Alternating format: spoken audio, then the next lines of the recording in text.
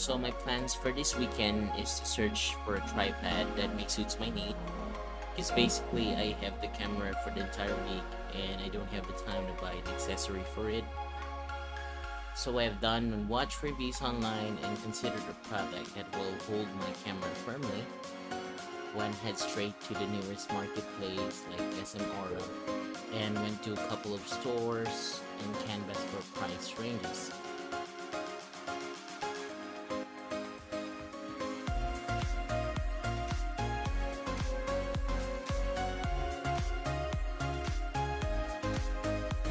Searched to other nearest mall like Market and I've seen this store that has a bunch of camera accessories located at 4th floor.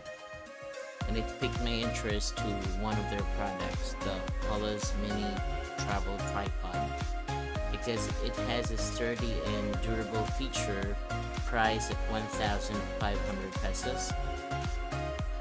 It can hold still your vlogging cameras and also your professional cameras.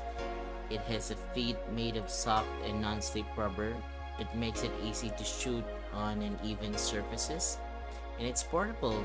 It can be carried easy to your bags with standard 1/4 inch screw that allows you to replace a mini ball head with other heads or a phone holder, and has a 3/8 inch mil thread adapter screw to mount your bigger cameras.